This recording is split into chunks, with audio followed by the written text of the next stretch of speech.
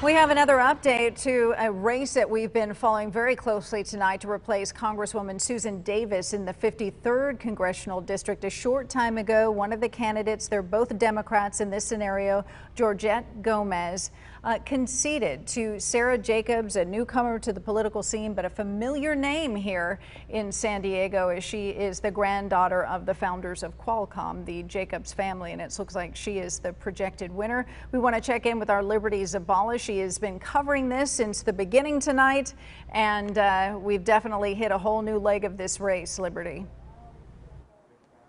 Absolutely, Kathleen. Good evening. It was a much more dampened mood here at this live socially distanced event here in Hillcrest, led by Georgette Gomez, the council president currently. She did concede, as you mentioned, to Sara Jacobs, and Sara Jacobs at this point has a huge lead of about 18 points ahead. Now, we did speak to council president Gomez, who said it just unfortunately didn't look like this race would happen for her tonight, but she's not ruling out running again in the future. Her campaign says that she would have been the first LGBTQ Latina elected to Congress. Now, the 53rd Congressional District includes the Balboa Park area, areas of Mission Valley, East County, and Chula Vista.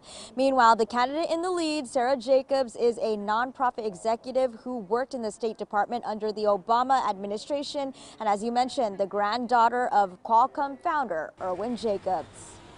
And I knew what she was going to bring to the campaign and how much she was going to spend. I didn't think that collectively her family was going to spend $9 million in the campaign in a working class district, but it did happen. Today, the voters in this district made a clear choice. There is no time to waste.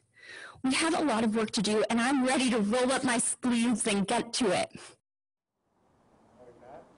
Meanwhile, Gomez says that she does plan to finish out her council president term strong, and she also says that she did call Sara Jacobs to congratulate her, and she does plan to work with her to help working families. For now, live here in Hillcrest, Liberty Zabala, Fox 5 News.